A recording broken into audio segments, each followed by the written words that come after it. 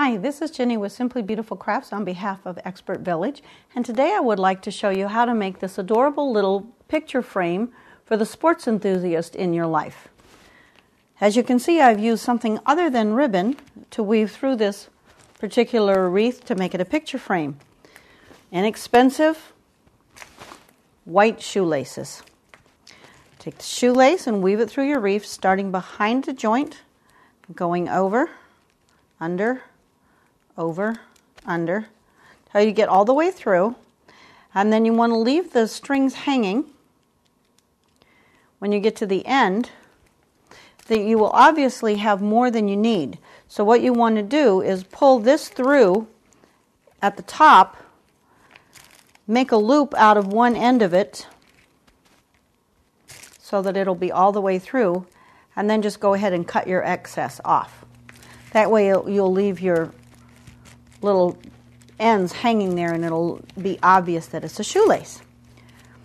Once you've woven your shoelace through your wreath, you can take the part that was left over, make a bow out of it, and attach it at the bottom or the top, depending on where you like to put bows on your wreaths.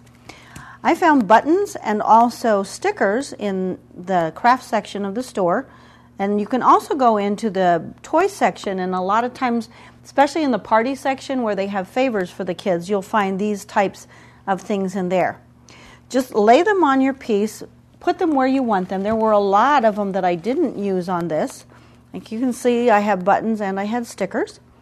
Personalize it, and then you're going to make a frame for the back. You can do this before or after. I like to actually do it before I start the piece. Take a piece of tag board or a piece of cardboard and just put it on there till it fits, and cut your corners off so that they don't show. And then you have your hanger all ready for it. Glue this on at the bottom, and that'll leave you some room at the top to slip that picture in of that very special little sports person in your life with their very own personalized Christmas sports wreath.